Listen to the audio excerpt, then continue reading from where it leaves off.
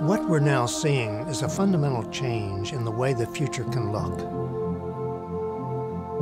A future powered almost entirely with renewable, clean sources of energy. Featuring high-speed intracity connections. Urban landscapes built to complement a highly electrified economy. Residential homes surrounded by green space and located within walking distance of commercial centers and light rail transportation hubs.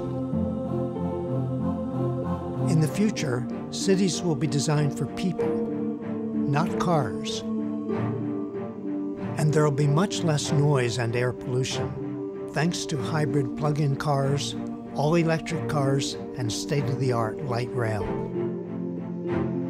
What an exciting place that will be, and what a legacy to leave the next generation. An economy based on energy sources that will never run out. We've never been able to do this before.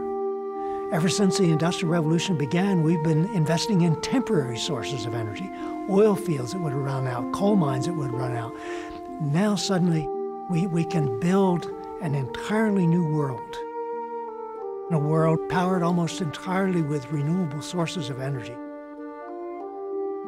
That's an enormous challenge, but it's one that we must face, and face with a sense of urgency.